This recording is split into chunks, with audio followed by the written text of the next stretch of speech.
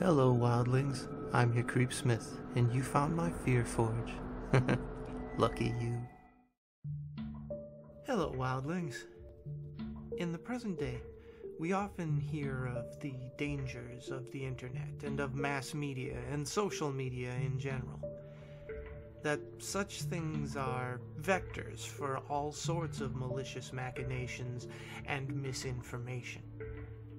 Well, it turns out that's been going on for a lot longer than you might think, as illustrated in tonight's tale of malintended memery, and incidentally, the finale of the original trilogy, Part 3 of Butcherface by Dash32.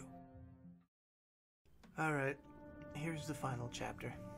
No surprise, it'll also be long. After Chris's father burned Butcherface's media, including the art, photos, and tapes, I think everyone, including me, hoped that Chris would let it go. I know I was willing to let it go, but it wasn't long after that instead he began looking for any evidence of other media by the same person. He would occasionally talk just to me about strange tapes and art found in other parts of the country, but most of it seemed sketchy, which even Chris was completely willing to admit. My attitude began to change about looking into Butcherface around this time, when I was sitting at my desk and caught myself absent-mindedly drawing Butcherface's CV symbol on a piece of paper that I was supposed to be drawing Batman on, which is a different story altogether. Roughly 2 weeks after Chris's dog disappeared and his father burned all the evidence that we'd accumulated, Chris showed up on my doorstep, saying that he wanted to go back to the house that we had found that was on the tapes. When we first found it, no one was home. That was back in part 2, if you remember. We showed up at the house around 6 p.m. on a Wednesday, hoping that anybody living there would be home from work. We went to the door and knocked. The person who answered the door was a man, roughly in his 50s. It turned out that he did actually live in the house in the mid-80s when we believed that the tapes were shot.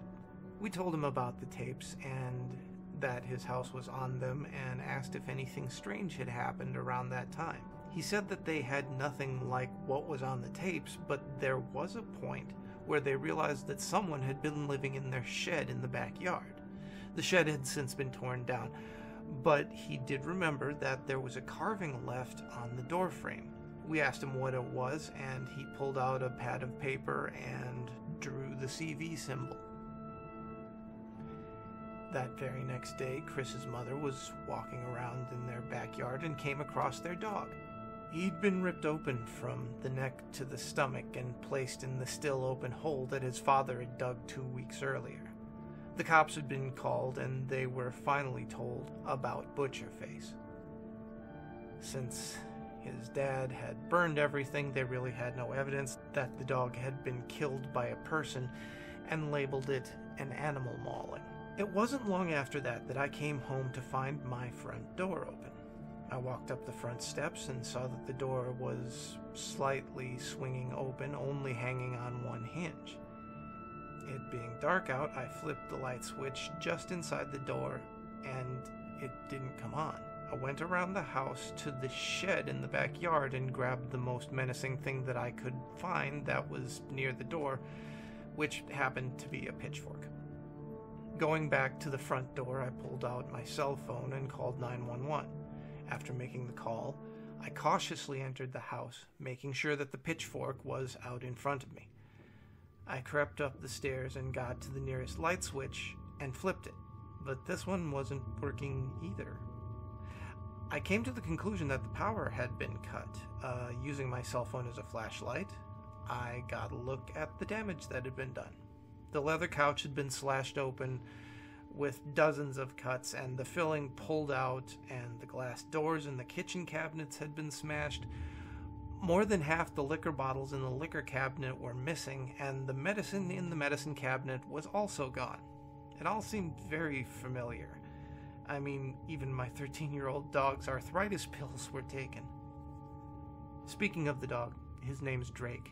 He has an anxiety problem, so we keep him in a crate whenever we leave the house.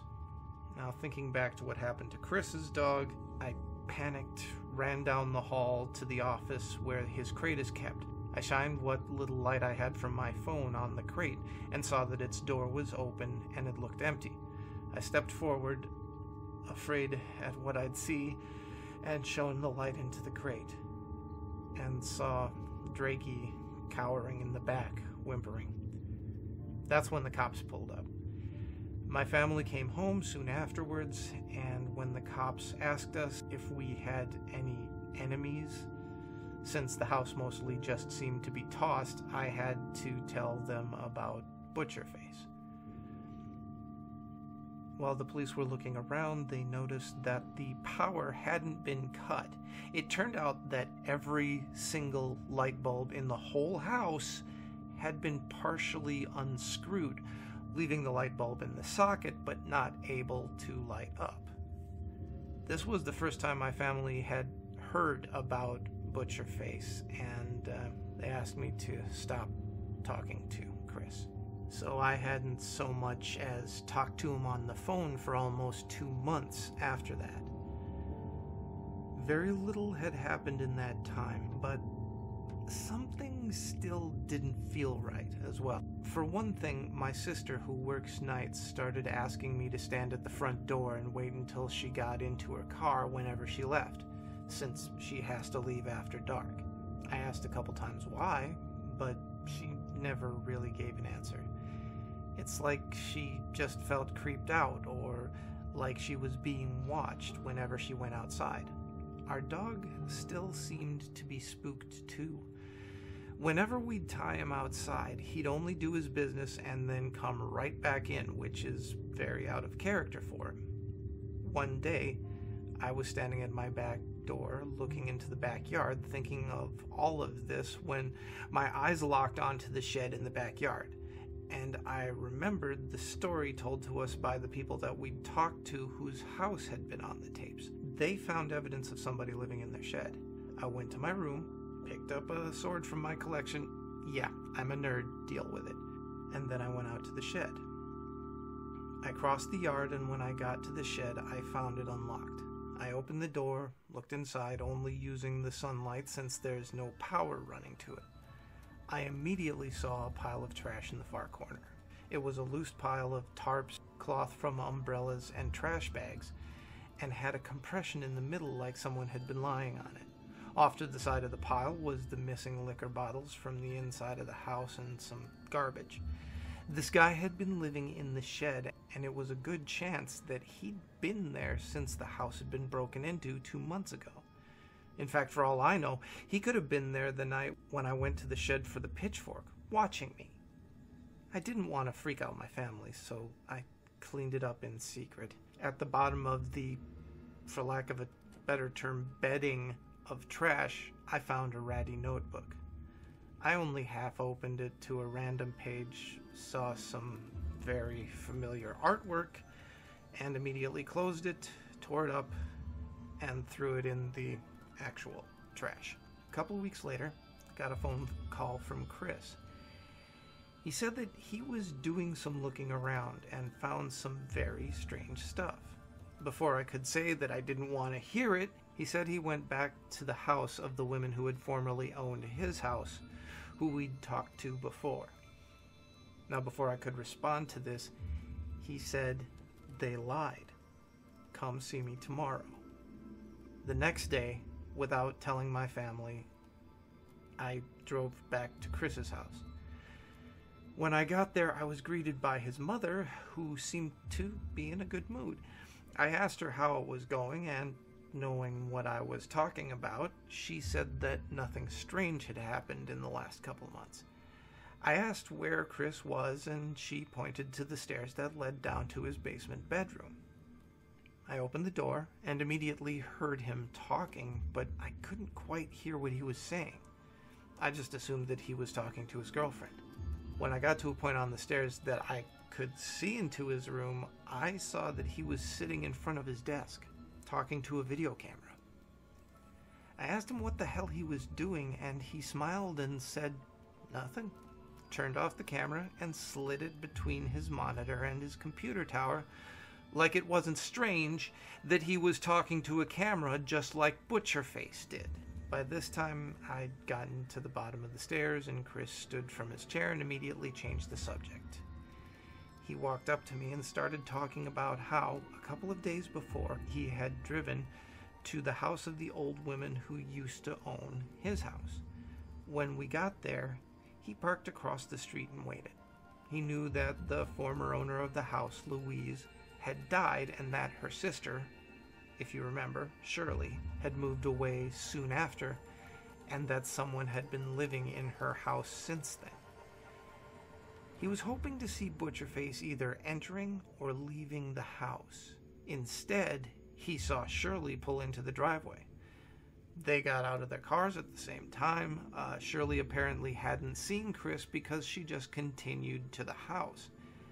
By the time that he caught up to her, she had already gone into the house, but she then began to back out, apparently shocked at something that she saw in there. When he got to her, she was already back on the porch.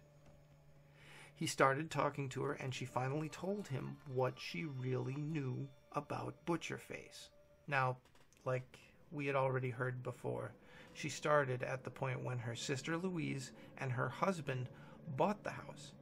They wanted to replace the wiring and the plumbing, but before that could happen, Louise's husband had gotten sick, and eventually he died. This was where they left off the story before.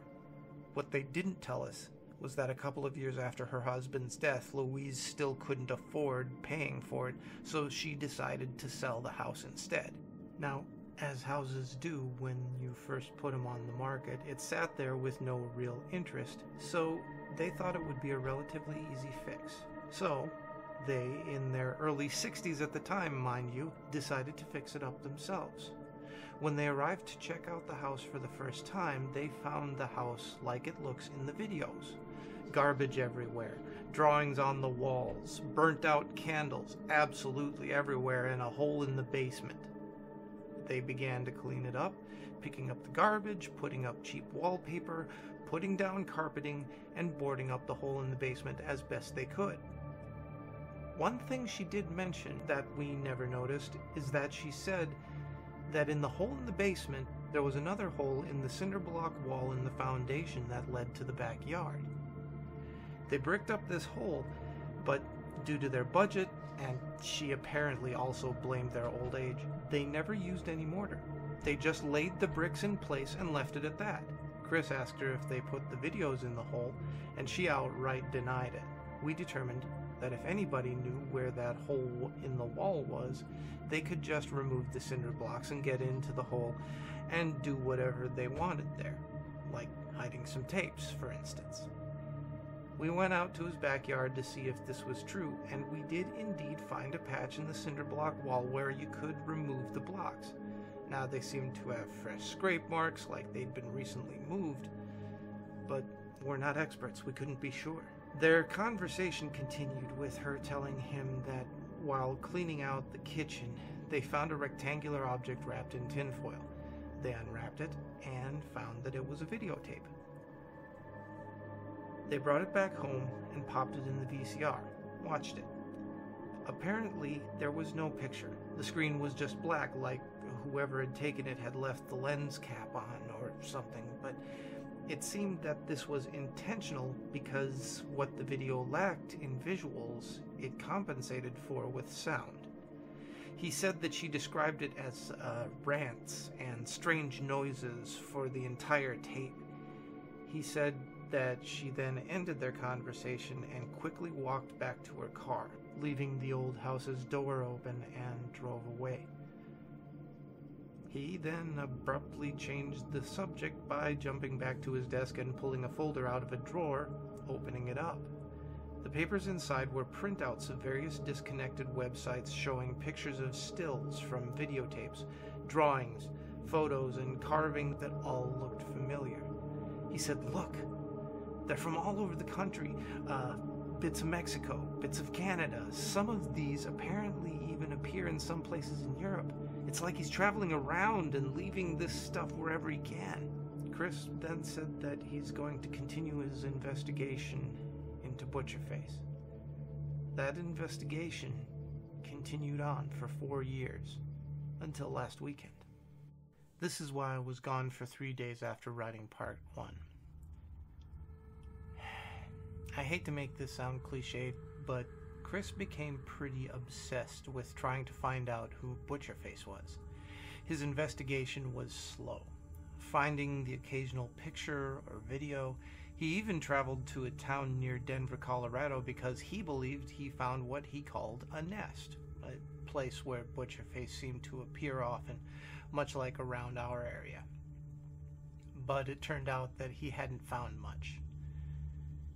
We were never really sure what was fueling Chris's interest in all of this, since he had no more of Butcherface's media anymore, since his father had burned it all. Then last week, we found where it was all coming from. I'd come by because we were planning to see Transformers 3, but we never got to go. I pulled into his driveway at the same time as his girlfriend. We both got out of our cars and laughed at the coincidence of both of us getting there at the same time to see the same person, and walked into his house. His family was working, so we just walked in and down the stairs to his room. We hung out for a little while, Chris and his girlfriend sitting on the bed with me sitting at the desk. We were chit-chatting and I was spinning in the chair I was in when I happened to notice a tape leaning against the speaker to his computer. I picked up the tape and asked him what this was. He immediately got an "oh shit" look on his face, and that was when his girlfriend got in on the questioning. He finally broke down and admitted that it was the tape that the old ladies had found in the house back in the 80s.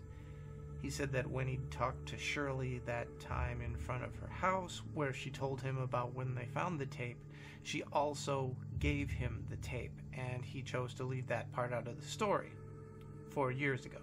This was when we knew that he had a problem.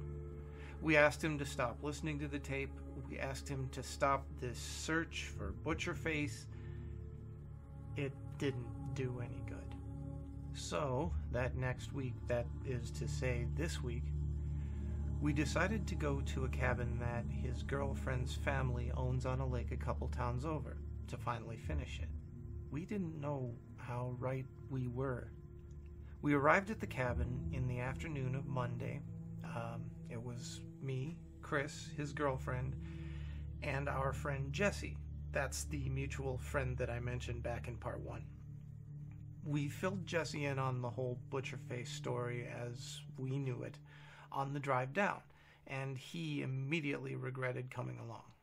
Chris bought everything that he had on Butcherface, and soon after we got there, he asked if we could watch the last tape one final time. Jesse wanted to see what the fuss is about, and I have to admit, I was curious to check it out myself. The cabin didn't have any cable, phone lines, cell phone signal, or internet access, so the only form of entertainment was to watch movies, and they actually had a functioning VCR still there with a decent VHS collection. We popped the tape into the VCR and turned it on. As mentioned before, this tape had nothing visual. It was all audio. It began with clicking sounds like from an insect that would start off slow and then go faster and then slow down and go fast again. It then changed to a quiet talking, like a whisper.